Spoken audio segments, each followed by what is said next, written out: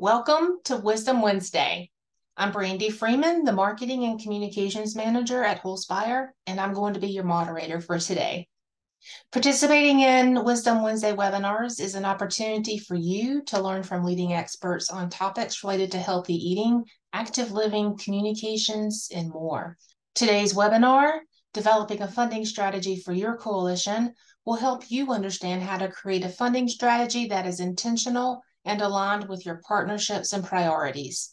Our speaker will walk you through common challenges that organizations and coalitions face in identifying and leveraging funding for collaborative health improvement efforts, as well as opportunities and tools to overcome those challenges. This webinar is brought to you by Healthy Blue South Carolina, the official managed care organization of Wholespire. We want to hear from you, so if you have any questions at any time during the webinar, please add them to the Q&A and they'll be answered at the end of the webinar. I want to welcome our speaker, Zack King. Zack specializes in supporting organizational and collaborative efforts to advance the health and well-being of communities. He has a background in community health development with a specific focus on advancing intersectional opportunities between healthcare organizations, public health, and community-based organizations. Throughout his career, Zack has emphasized equity-oriented approaches that mobilize collective action, build authentic relationships, and grow the strengths of communities and organizations. Zack has a Master of Public Health degree from the University of Georgia and is a Master Certified Health Education Specialist and Certified Diversity Professional. Now, I'll turn it over to Zack. Thanks so much, Brandy. I appreciate it. I'm going to go ahead and share my screen now. So give me just a second to make sure we get everything set up. Can y'all see slides? Everything okay? Yes. Cool. Thanks so much. Well, I really appreciate the opportunity to speak with everybody today.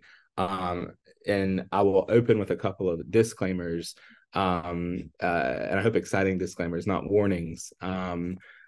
A lot of what we're going to cover today, really, as Brandy mentioned in the overview, is rooted not just in theory, but in real challenges that we know and see local organizations and coalitions face all the time, and trying to identify and align resources for the work that they're doing. And so a lot of this is really just built around the perspective and wisdom that so many of you, your coalitions and organizations, see and gain every day just by doing the work that you do and fighting the fights that you fight. And so I appreciate that and welcome any comments or questions as we go through.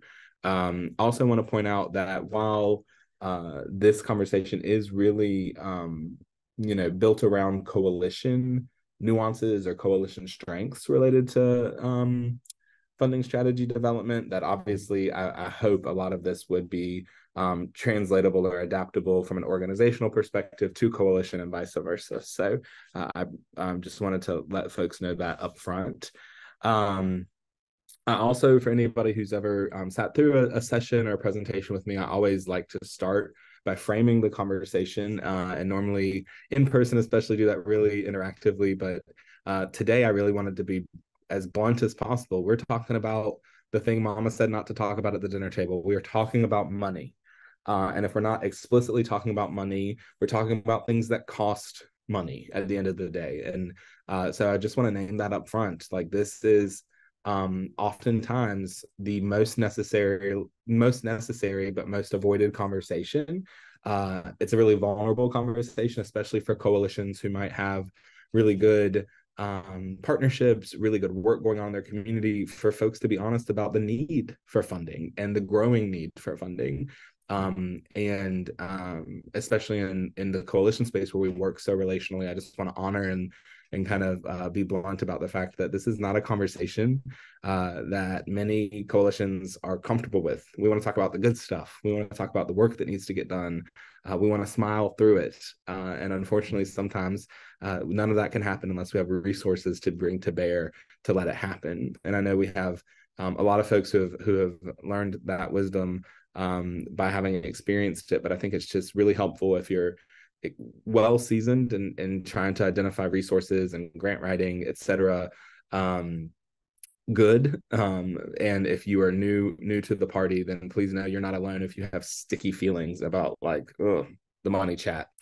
Another thing that I want to talk about is we are talking about funding strategy development today. That means something, right? So as we were talking about putting together today's session, we talked about maybe some traditional training or learning around grant writing specifically, because that's really necessary. And doing that well, like good grantsmanship is such a skill.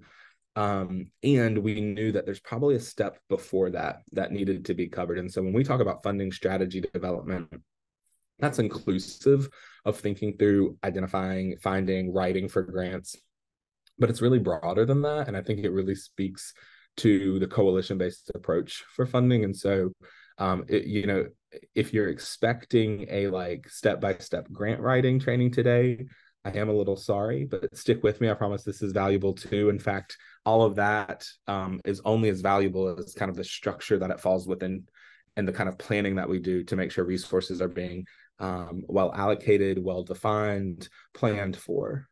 So that's what we're talking about today. So, like I said, a lot of what we're going to walk through is just broken out into nuggets of wisdom, I would say, and also busting through some challenges that often come up. And so, what I'm going to start with are some of the core things that I feel like we can't get through today without mentioning up front and without making sure that if you hear anything, you're hearing these things. And so, first and foremost, my number one rule of any sort of fund development or funding strategy development, grant writing, is to avoid chasing the money and to avoid mission drifting. What that means is that we don't want to fall victim to the cycle of, well, we're doing this because the funding that we found said we had to. We want to make sure as much as possible that we're able to have clear priorities that we then align funding resources and support to. And I know that sounds so common sense, but I wouldn't be saying it if it was something that we all didn't need to be reminded of. Now, look, we all live in an environment, work in an environment where sometimes we got to do what we got to do to get resources in the door. And sometimes we do need to adjust or scale or, stretch ourselves a little bit to make sure that we are able to meet the needs of the funding that we have. But we have to be very careful to make sure that we are driving the need for funding, that we are strategizing funding as much as we're strategizing our action plans, our strategic plans, our community health improvement plans. If we take that much time and effort into those processes, funding has to be part of those conversations, not separate from, not after those, but part of those conversations in a really intentional way to help mitigate a little bit of the chasing the dollar and then kind of the unintended mission drift that comes with it. However, I think on the opposite side of that, we also don't need to be avoidant just because something doesn't look like it's explicitly the best fit. So I'm going to talk out of the other side of my mouth now. While we want to avoid a funding strategy that is really rooted in just finding whoever has money and going for it and kind of mission drifting away from what we really need for the sake of finding funding, we also don't want to leave ourselves out of an opportunity if it speaks to maybe a priority, but just a different or more creative way of getting there, right? So to me, the differentiator here is as long as it's aligned to a set priority that your organization, your coalition, your community has, don't sell yourself out if it's not explicitly covering what you've already talked about or what you've been seeking. So try to find a happy medium, right? Don't sit out of the game if there's a funding opportunity that presents itself that feels like a little bit of a stretch, but don't stretch too far out of the bounds of the priorities that you know and feel are authentically what your community and coalition are looking for. Easier said than done, I know, but these are my kind of two disclaimers before we get into some logistics. We also know that in what I just said, this is never done. This is a cyclical process. And so one of the suggestions that I always make to groups is to embrace that cycle. I know depending on who and how you're funded, many of us are in like a season right now of having all sorts of things submitted, whether that's an application or a report or a final report. Fall is like that. Spring and summer is like that for some of our philanthropy partners in the region and the state.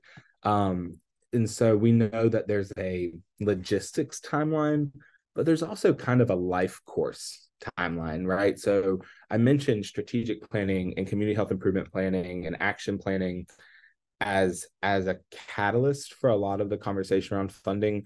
And so I would just really, ask folks not to recreate the wheel, right? Don't spin off from that, but really root funding strategies and conversations around what funding is even needed in part of that cycle.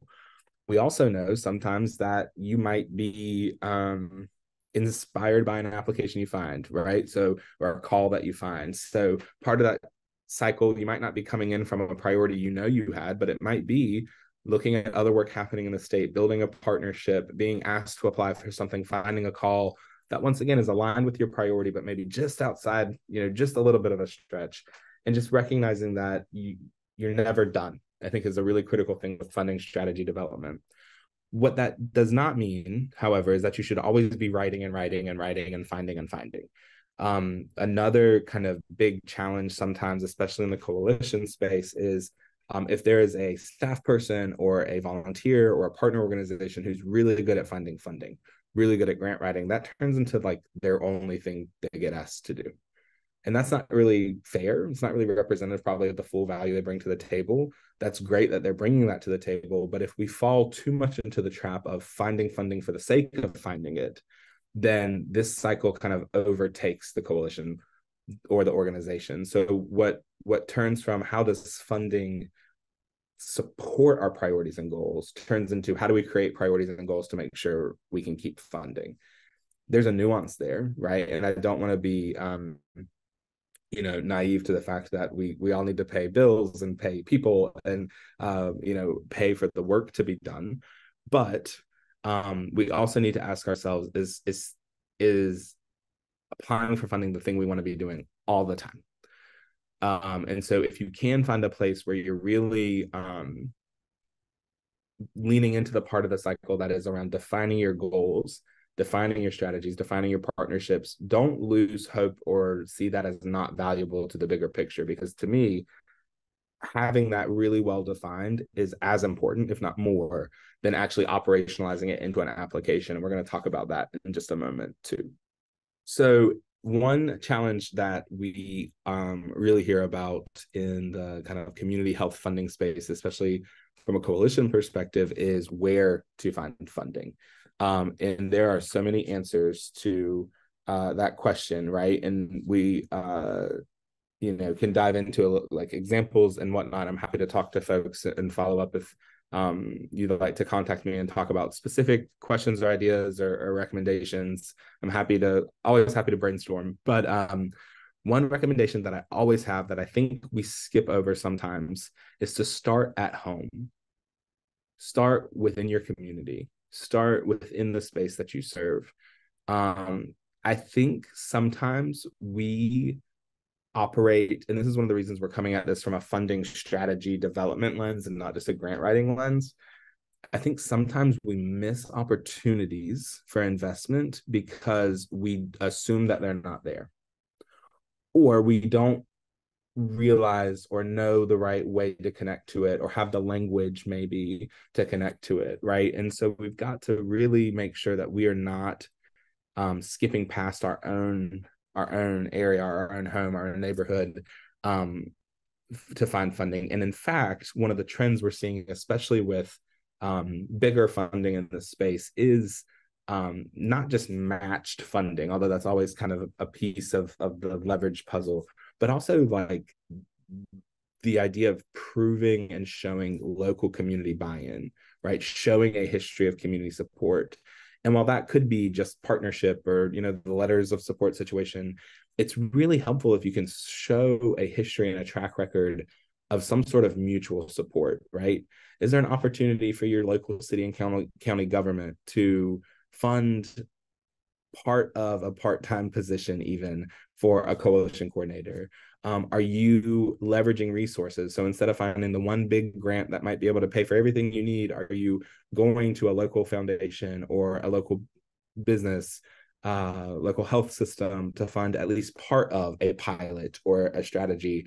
There's really rich opportunity there, even in smaller smaller funding that really I don't think needs to take away from building up to bigger funding. If anything, one of the trends I see in the federal funding space, I see a lot in bigger philanthropy is, when they're asking coalitions or groups to kind of prove your partnerships and prove your track record, you can write all that down in narrative, but it's really helpful to show how you've operationalized that. And sometimes that is, often that is really clearly laid out when you can show that there's been some sort of shared investment right at home. So reach out to your local health systems, reach out to your local businesses, reach out to your local government offices.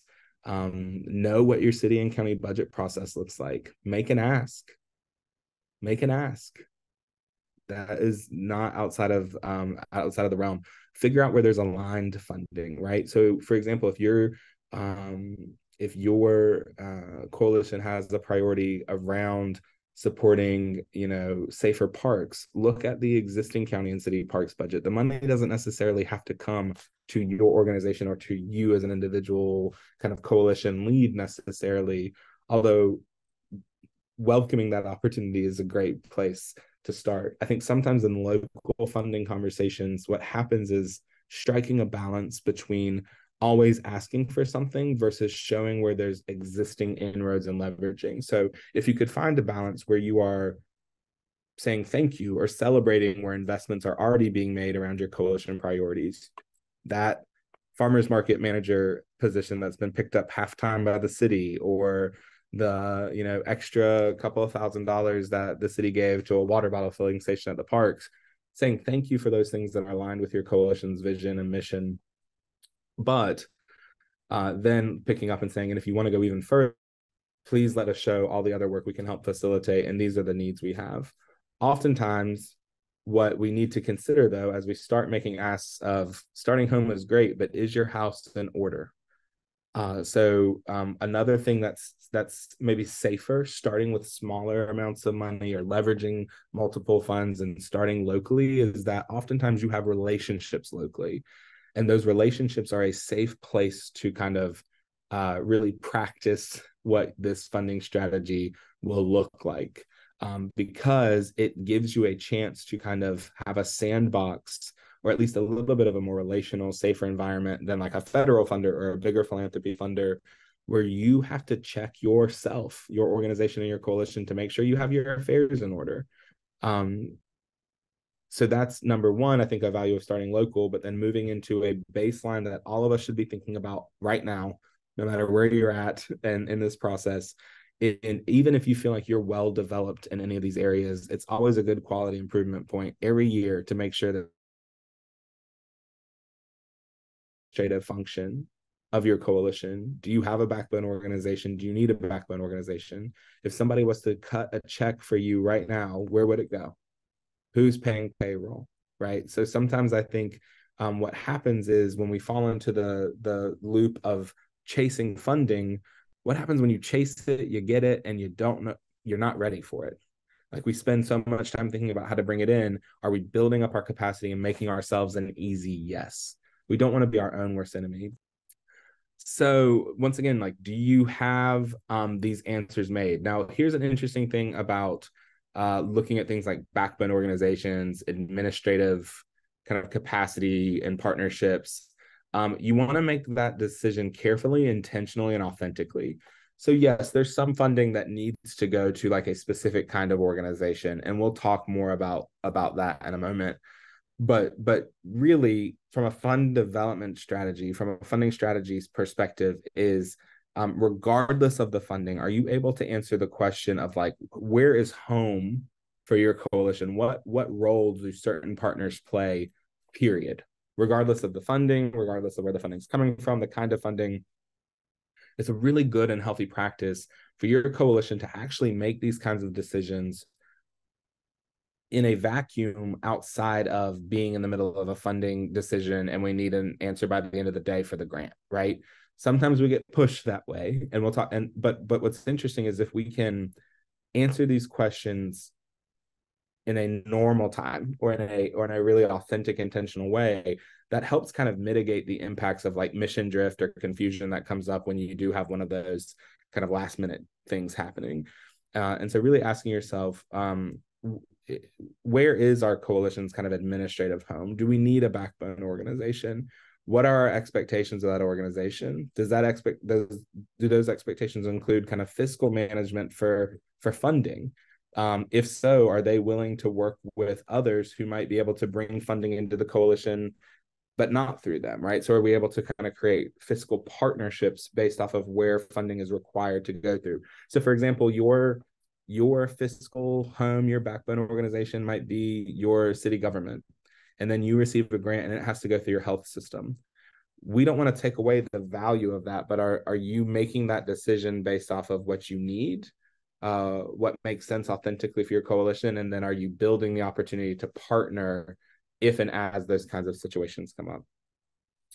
Do you have clear governance and decision making around funding, how funding is spent, who spends funding, and the priorities and strategies that it's there to be spent on?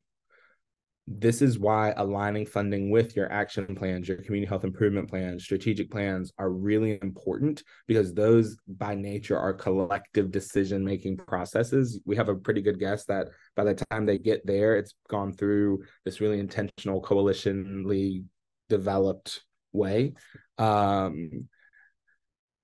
are we also creating safeguards to really, as a coalition, when we're not in the depths of having to get it together for a funder, but just in an intentional conversation as we're talking about those organizational kind of fiscal agent backbone organization needs that we have, identifying those partners in your coalition's structure itself? Do you have norms and rules and guidance around what governance and decision making looks like?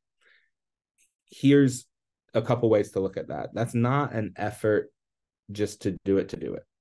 Number one, it makes you a better coalition, right? Regardless of funding, people knowing what's going on and who says what, when, and how, you're more streamlined, you're more efficient, people have more clarity around what's going on and how to participate, right?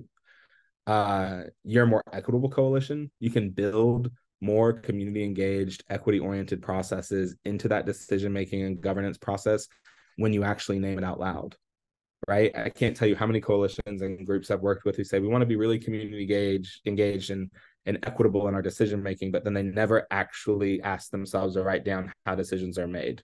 So how is that fair or equitable? If we don't even know how decisions are made, how are we expecting to engage community members more equitably in making decisions? Because we don't even really know when and how we're asking, right? So there's that piece of it. And then quite frankly, it makes you look a lot better, right? So when you are going and talking to a potential funder or putting an application together, you're able to clearly and in a really succinct, defined way say, here's how we work. Here's how we would operationalize these funds. One of the biggest risks from a funder standpoint or in philanthropy is, can this group actually say what they're going to do? It's not the ideas. It's not the part, like, a funder might believe in the strategy. A funder might absolutely see the need. But this is all very important, because so often the unanswered question, and I think a big misstep in a lot of, especially in kind of the grant writing space, is, can you prove and show and give evidence that you are able to do what you say you can do? Do you have the capacity? So I know this is the boring stuff, but sometimes the boring stuff is what puts you into that fundable category. Sometimes this is the stuff that really helps strengthen that relationship with potential opportunities for funding. Do you have evaluation capacity? That's not to say that that's not a one-size-fits-all model, right? Not all of us have mega research institutions in our backyard. I will say in our state, we have so many institutions that have really great experts who work in an academic setting, whether that's at our USCs and Clemsons and colleges of Charleston's, our Furmans, our SC States, our Claflins, Voorhees, some Winthrop. Like, if I'm forgetting your institution, I'm sorry, because the list goes on, and I can give examples, and I know many of you can too, of ways that there's been a partnership between those institutions, whether it's students, faculty helping with research or evaluation. name that and own it and structure it, right? So instead of having to say, oh, we got to go figure out how to find an evaluator and pay for it with a grant, having some sort of partnership or relationship there where you're asking that person for advice and some thought partnership and brainstorming around how do you evaluate your coalition, even when you don't have a bunch of projects or funding? How do you really build an evaluation mindset? That also is a big tipping point. Data-driven decision making. We're going to talk about some other trends that we're seeing in the funding space. This is one that I think is really clear. The pressure is on folks. Gone are the days of even our smaller funders and smaller amounts of funding coming with oh sure, you do a good job and just let us know how you did. Like even our kind of homegrown funders, our kind of smaller dollar amount funders are really leaning into wanting to have some sort of evaluation, not just to show success, but to learn, right? The idea of learning from what we're doing and evaluation helping drive this idea of shared learning, really critical and important trend we're seeing. I'm preaching to the choir, I know, but being able to show how you engage community, not just saying you do it. So once again, I cannot tell you the number of coalitions who say, yeah, we do a lot of community engagement, but if I ask you to put down in a grant application or in a funding request to your local government, Parks and Rec office, how you do that, have we really taken time to structure that, write it down? So much of this is just taking credit for what we do and putting some oomph behind it. And last but not least, knowing your story. This is something I'm seeing so much in the coalition space. Y'all, the last 3 years, we've seen job changes and retirements and people moving. And unfortunately, people getting sick and not being with us anymore even. And we've seen a lot of stress and transition in all ways. And one of the things that I think we have to remember, especially from a coalition standpoint, is we are the keepers of our own story. It's our responsibility to really make sure that we collectively, even as we have transition, are being intentional about understanding the successes we've had with previous projects, the funders that we've worked with, the relationships that our coalitions had, even if the individuals change. Even if you had a 20-year chair that left and you just took that role and you're nervous because you might not have naturally inherited that historical knowledge, start now. Really start to be intentional about this. And it matters because so much of this process is knowing where you're coming from, knowing where you've had successes, knowing where you've had failures, knowing what didn't work well and where you might need to regroup and build some more relationships is important. And that's so intangible, but so critical. And that looks different for every coalition, every community, every organization. But figure out how you're continuing internally to tell your story and to really work through what kind of opportunities that tees up for you moving forward into the future. I'm going to try to move my slide. I moved my slide and I'm sorry if it didn't work. You're good. Okay, cool. Thank you. I'm going to be helpful. So moving into, so those are more of those intangible. Make sure you're kind of covering these before you even think about funding. And honestly, I can't stress enough, do all of what I just said, not when there's something on the table, like not when there's a deadline, not when there's an opportunity. Do all of that in a really intentional kind of deep dive way when there's not a lot at risk, because that's where you're going to be able to really explore and kind of consider all options without feeling that pressure. That way it also makes you so much more ready for even being able to identify and find opportunities. Another big thing is fund capacity first. We talked earlier about, we're talking about money. And even when we're not talking about money, we're talking about money. When I say that, we know that like staff time and volunteer time, everybody's time is money.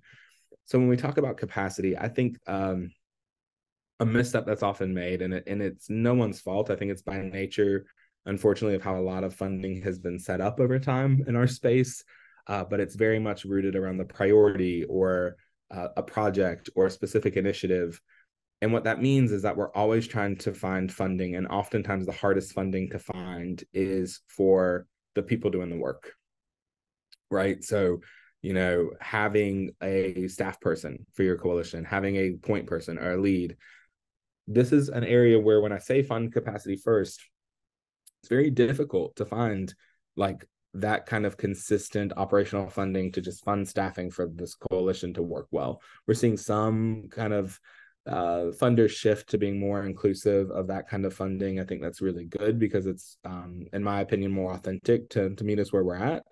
I will say this is where I would lean into getting really creative locally and getting really creative with partnerships, right? So can you find a backbone organization who's willing to allocate half of somebody's time and salary consistently and sustainably?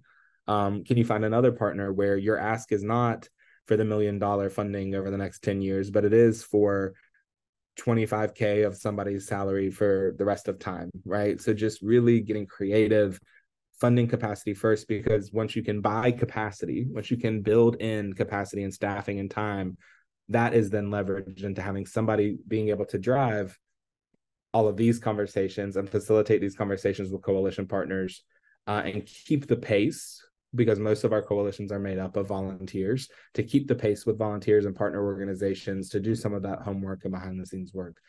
So really dig into trying to find funding for capacity building first. I know we're all familiar with the model on here, our socially ecological model, because it informs so much of the work we do with coalition planning, coalition development, the strategies and priorities we set. One thing I want to mention here when it comes to fund strategies is really leveraging opportunity, right? So if you have funding or are working with a funder, or have interest in somebody who really wants to fund a lot of the programmatic work, right? They want to fund the boxes, they want to fund the giveaways, they want to fund the event. We don't want to disrespect that at all. We know that we need that too, and we want to be kind of all on board. But can you start having conversations? So if you've built up some really good partnerships here and some great sponsors or organizations that really live in this space, can you start to have conversations to say, hey, it seems to me you, by nature of sponsoring all of these giveaways, let's say over the last couple of years, you really care about food access. Can I tell you a little bit more about what we're doing up here? And it would be really transformational if you could give, once again, this is where we get creative more in the local funding space. Although we also know that we have initiatives that are starting to move more and more into the PSE funding landscape. And so much of that is funding staffing and time and capacity building. So just making sure you're keeping your eyes open, making sure you're getting creative with language, with what people mean versus what you mean, right? So just translating for partners, translating for yourself, translating for a funder, kind of how you fit into different parts of this puzzle, and not letting go of an opportunity because we have not second checked and really made sure there's not an opportunity to leverage across priorities or levels of reach. Another big kicker in coalition funding, and I mentioned this a little bit earlier, is because coalitions are by nature a collective, right? Because coalitions are by nature a collaborative group of organizations with multiple perspectives, individuals with multiple experiences, funding kind of follows suit sometimes. In fact, I think this is another missed opportunity. What tends to happen is we kind of get scared of, or kind of uncomfortable with, or it gets sticky when we really start talking about multiple organizations leveraging funds into the work of the coalition. So when we talk about coalition funding, oftentimes, and it complicates things, I know, we're putting together a budget that does not have the vantage of like an organizational budget where everything comes in one place and goes out from that place. Sometimes we're really kind of creating a budget for the work that then gets divvied up. What's interesting there is that opens up a couple conversations. A really exciting conversation to me is, where do we already have resources that are untapped that we haven't been asking about in the right way, that by doing some of this kind of shared budgeting and shared, allocation, we're able to access, right? Somebody might not know that their $5,000 they have in this and $10,000 they have in that can actually be impactful when it's collectively combined with other people's support. They might not even know that it's that beneficial or that much of a need until they see how it rolls up into the bigger picture. Another piece that it brings up is everybody asking their people for the money, right? So in the funding space, we all have kind of our own funders. We have the folks who fund the health space and the kids space and the older adult space and the community development space. And sometimes they overlap, they often don't. But in coalitions, we have these beautiful opportunities to tap into all of those spaces, right? We're not just one kind of organization who can only access that kind of funding. We're not a hospital that can access hospital funding. We're a coalition that has partners who can access all sorts of routes. We have to do that intentionally, though. So please hear me when I say that's not magical. That's not going to your next coalition meeting and saying, everybody apply for grants and bring back what you get. You have to really align it. You have to have super high clarity around the priority and the strategies and how things fit together. I put all the words on the slide that we use all the time: blended funding, braided funding, aligned funding, collective funding. Those all mean similar things. They're nuanced, but at the end of the day, the takeaway all across the board is clarity. Do we have clarity around the mutual goal? Do we have clarity of everybody's piece of the puzzle? Do we have clarity on where the money's going? How much of the money is going to one fiscal agent or one backbone versus how much of the money is staying in a partner organization or going out into the community? Do we have very clear governance and funding flows so that if we are successful in bringing in collective funding, we're able to communicate that to the funders and we're able to actually operationalize that once funded. We have seen a couple of successes of this in a lot of coalitions across the state where they've created processes and even like worksheets of, hey, members of the healthy eating work group, if your organization sees any funding that you think could be aligned with this, we want to know about it. Even if it's small, hopefully if it's bigger, whether it's aligned or standalone, let's talk through it as a group, not to gatekeep, not to control, but to align and to make sure that we're maximizing and leveraging resources. So many of you might be saying, duh, like coalitions are collective and collaborative. Why shouldn't they be doing this? A lot of times it's because we're not taking the time to walk through those intentional decisions and pivot points and having those awkward conversations about people's business, right? Like, so really trying to balance the collective with the autonomy that comes with organizations participating. Where this is most successful is where there's a clear priority, a crystal clear priority of, hey, we could take this issue from here to here, but we've got to have all hands on deck. And we know that we need multi-sector partners with their own resources as well as collective resources to drive it through.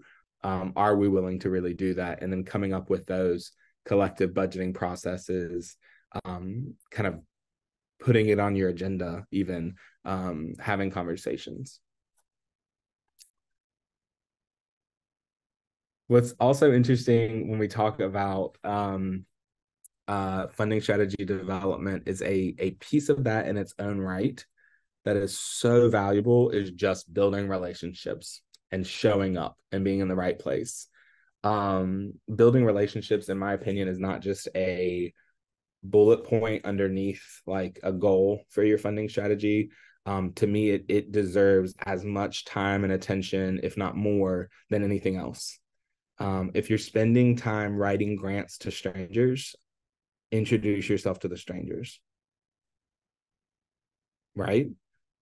If we pride ourselves on coalition work being relational, build relationships. Now, that's not to say be schmoozy with every funder in town, right? But it is to say that we know and see a lot of success, and I've actually seen a lot of shifts in the funder space toward more relational funding. That does not mean nepotism and funding your friends. It means people knowing who you are and what you do, and you knowing who they are and what you do, so that there's more clarity if and as opportunities open up. There's this to me is just plain as day. And I think sometimes people feel like there's like this invisible line between funders or people who control funding in like our local gov space and organizations who receive funding doing the work.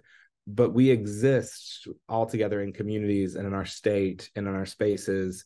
In my opinion, funders only fund for this much of the year.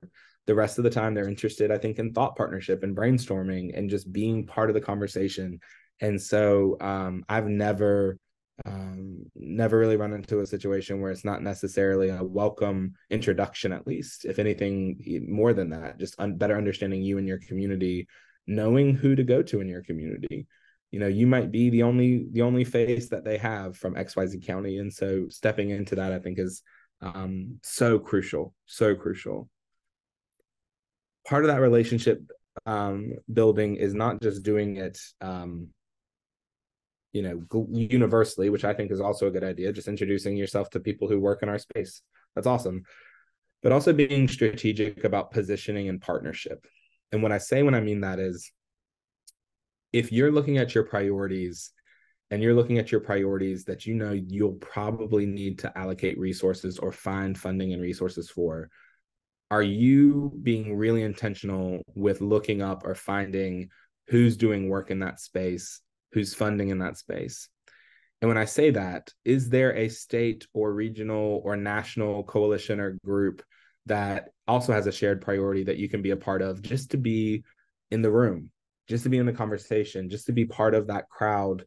Number one, because you have valuable experience and knowledge and perspective to bring to the conversation. But number two, it positions you in a place where you're more likely to build those relationships that might have opportunity down the road. You're more likely to build those relationships and kind of be a point of visibility for your community. Oftentimes we can't fund what we don't know. Can't fund who we don't know. Can't fund what we don't know about, right? And so just positioning is taking that relationship building and finding those spaces and groups and committees and coalitions where it's most impactful, where you're most aligned, not just to get a check out of it, because sometimes it might not come with that. But oftentimes it does come with a lot of mutual support. And quite frankly, I can think of tons of experiences, even in my own work, where it has eventually ended up in some collective and collaborative funding, which leads me to the partnership piece specifically. Shared funding also requires us, and I think as coalitions, we're good at this, one person, one group, one agency doesn't have to control everything. So partnership is really beautiful in the funding space because it allows us an opportunity to do two things. Number one, I think challenges ourselves to be even more innovative and more impactful because we are doing work collectively. From a funder perspective and from a kind of structural perspective, it also allows us for some efficiencies of scale and shared capacity building that might be a barrier, right? An example I'll use, let's say there's a federal funding opportunity that's really got a lot of paperwork attached to it. It has to go to somebody who's in the pre-approved grants.gov system. It has a really large amount of evaluation requirements. Many of our smaller local communities who don't have really strong existing capacity in those kinds of types of work might not be able to access that funding on their own. But if we were to pull together multiple other local partners with some state partners who are willing to kind of absorb some of the barrier, absorb some of the paperwork and processes, find an evaluation partner, not just for one person, but to share that capacity collectively, partnership also does kind of really open itself up to collaboration, innovation, efficiencies of scale, shared capacity, and removes some of the burdens and barriers that keep, quite frankly, some of the bigger federal and larger philanthropy funding not reaching local South Carolina, because there's so many opportunities where the barrier is not that the community doesn't need it or couldn't do the work. It is the other stuff that comes along with it, right? The paperwork, the evaluation, the paperwork. And kind of wrapping up, because I do want to leave some time for conversation and questions if anybody has any, really incorporating equity into your funding strategy development. And so when I know I mentioned this a little bit earlier, but there is just such a powerful way. I think we're in a moment right now where we have to actually be practicing what we've preached. Where if we are not stepping into not just using the right language or the right narrative, but operationalizing and showing how we are making all of our processes more equitable, how our community engagement processes more equitable, our planning processes, that includes our funding strategies. When I say that, I'll give two clear examples. One is being able to show to a funder that the thing you are asking for or the priority that you've come upon has been co-designed, co-developed, led by and with community members, that you've invested that time, that you've made those shifts in power as a coalition on the front end. Because quite frankly, a lot of them might and are starting to expect that proactively instead of requiring you to do it as part of the grant. I'll say that again. Funders are starting to expect that proactively instead of building it into the grant requirements. So just saying, being able to say that on the front end. The other thing that is necessary, build equity into your budget. And when I say that, yes, training and professional development and capacity building, but paying people who are not paid to be there because of their job. We're seeing more and more openness, funders across all levels being really more aware of the need for them to shift some of their rules and policies around how funding is spent. So lean into that, leverage it, and really be authentic and making sure your community is being invested in, even for individual time when needed. We covered this a little bit, but once again, so this is just a picture of a driver diagram. If you use a logic model, the RBA world has similar processes, but really make sure you're asking for funding and resources that align with what you need to support those strategies. And last but not least, I just wanted to leave y'all before hopefully we have some conversations and questions around some trends that we're seeing in the philanthropy and funding space. So no, I'm not like going on grants.gov right now and showing you everything I know. Like I said, I'm more than happy to brainstorm. If you have any questions about anything specific, I have my email and phone under this presentation. Some trends that we're seeing a lot of funders wanting to invest upstream, wanting to invest in social determinants of health work, and wanting to invest in that work where it is around systems change, which is actually really interesting because that's oftentimes been such a barrier, is how do we find funding, since so much of that is funding kind of collective work and staff time and capacity building. Seeing funders really switch to be explicit around wanting to invest in systems change, even if it's coupled with some sort of programmatic deliverable, we're seeing more and more of that. We're seeing a lot of shifts toward collaborative funding. So funders not just encouraging, but requiring specific collaboratives or specific partnerships to be included in proposals or in requests. And honestly, not just leaving it at the letter of support. Or not just leaving it in kind of as a mention in the narrative is more the traditional approach. We're seeing more and more funders, especially the really successful applications that wind up getting funded, that they are really wanting to see evidence that you have a track record of shared funding, that you have a track record of working together, that you can define what working together means, that you can give examples of projects. So that's one of the reasons I brought up, like, here are the things that you need to be thinking about regardless of a specific funding source. It's because they're looking for it too. There's a self-serving kind of funding oriented part of that. It's there. A lot of funders are really, once again, leaning into relational funding. So what that looks like right now is a lot of folks kind of shifting their processes to be less kind of you only see us once a year, communicate through the portal kind of thing, to really like more interviews and site visits and phone calls. And we don't want a letter of intent. We want to come and do a site visit and see you and know your community. We're seeing a lot of shifts that way. So us being ready for that and welcoming that, I think, is important. A lot of supportive models. And when I say that, I mean that funders not just funding a group directly, but funding like a cohort and like some sort of central technical assistance group or coalition. So like a coalition at a state level, as well as, coalitions that are receiving funding to do work at a local level. So that's where that positioning and partnership comes in, because if you're already in communication with some of those state level coalitions and committees, it's a lot more of an authentic connection, and it's a lot more of a efficient sharing of resources if that relationship and positioning is already there.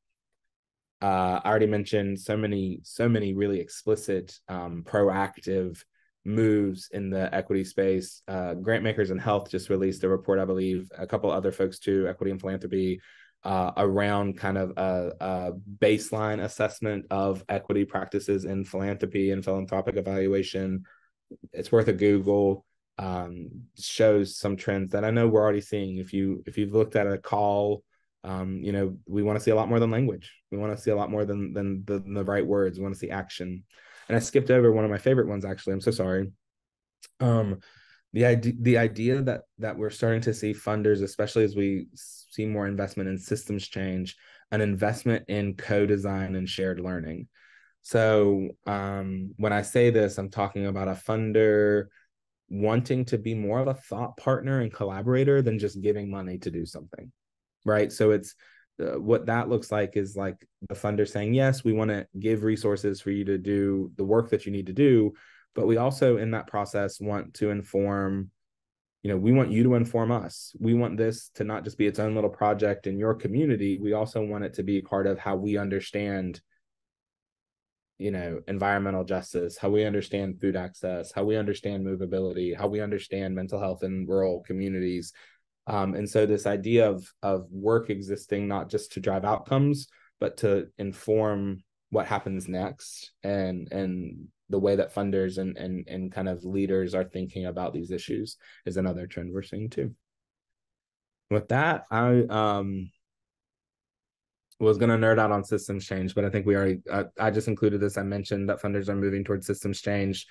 So I just included this to remind folks kind of what systems change is. And so when you think about that, making sure that you're looking at kind of speaking up for yourself and investing in this kind of work, right? So asking for an investment in building your coalition's capacity to do advocacy work, recognizing that the staff time it takes to build relationships and shift power dynamics, that is worth asking for funding, right? As much as our programs or practices, where we typically live in the budget and funding world, we want to make sure we're, as funders move toward funding systems change, that they know what that means and that we're able to budget it and clearly identify why it fits in.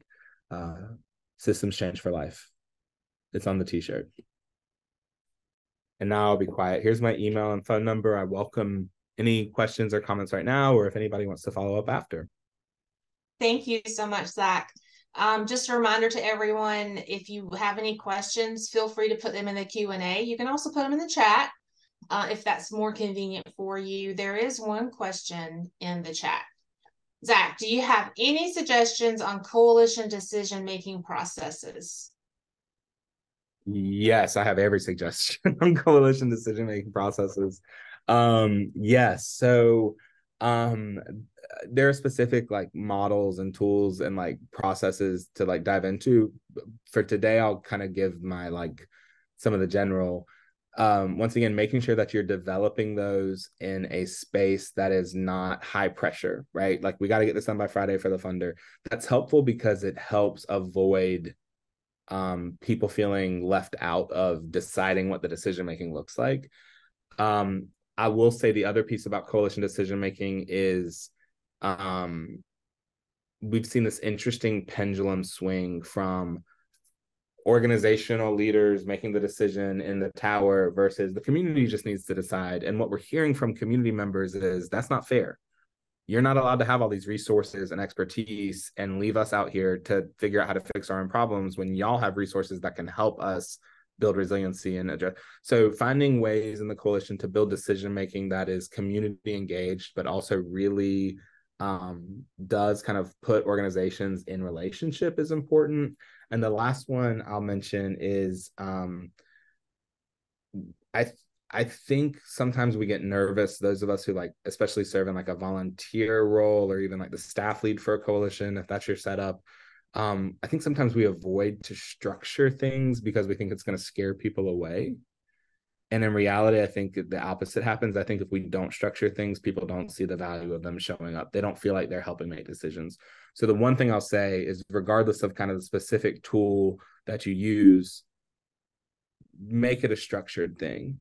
Like have, this group of people make these kinds of lead decisions, but they do that in a way that's really engaged. Like, so building in those iterative processes, bigger coalition to kind of a leadership group, there's really good ways to do that and structure that without it feeling like we're doing death by voting. I don't know if anybody's familiar. The last thing I'll say is another thing with decision making is some consensus can sometimes be a myth in coalition work. Like full consensus is rare in 2023. I don't know, word on the street, we don't always agree on everything. It's a whole thing. So there's some really great work that groups like Circle Forward do on consent-based facilitation and decision making. And so what that does is it leaves like a coalition leader or leadership group with the responsibility of going back out into the coalition and community to create like a spectrum of opportunity and consent. And then that leadership group then gets to operate within that. So instead of saying everybody's going to go through 10 meetings of coming up with the one thing, it's relying on the group to come up with our boundaries and then trusting the leadership of the coalition to operate within those boundaries. So much more efficient. You go from 10 meetings to 2, and there's still a lot of trust and relationship there.